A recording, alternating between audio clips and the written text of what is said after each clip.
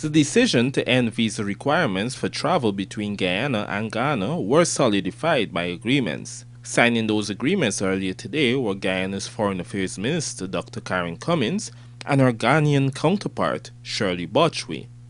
Afterwards, Director General of the Ministry of the Presidency, Joseph Harmon, explained what the visa-free travel agreement entails. What it means is that persons who are the holders of diplomatic, official and regular Guyanese passport can travel to Ghana, and likewise Ghana can come to Guyana without the requirement for a visa. In the initial stages, they will be entitled to at least 90 days without having to renew, but after 90 days, then there will be requirement for a renewal based on the laws of the respective countries. Late last year, discussions were underway in Guyana about developing an air bridge between Ghana and Guyana.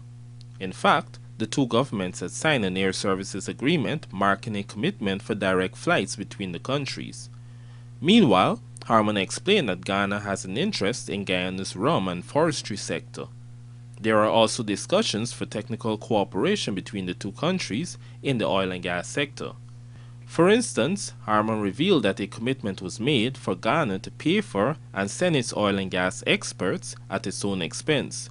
All Guyana would have to do, according to Harmon, is to find the accommodation for these experts. We're talking about capacity building. We're talking about the capacity of the Department of Energy. Ultimately, the President has spoken about the establishment of a Ministry of Energy. And so that this is really going to require an expanded level of talent, of persons and their skills and so on. And so these are things that we are looking at right now. Gerald Bryan, The Evening News.